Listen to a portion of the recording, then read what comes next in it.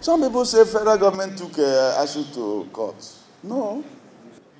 After 7 months of protracted discussions and negotiation that failed, the arbitrators say they failed.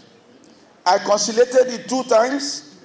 22nd February, 1 week after the strike, I invited everybody. Conciliated it. Reached some agreement. 1st of March, I brought back everybody. I conciliated. Reached some agreement. Only one thing was left.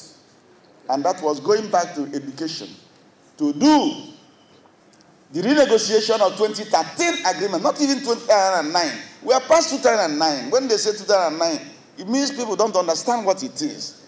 That 2009 had been renegotiated in 2013, 2014 with Jonathan.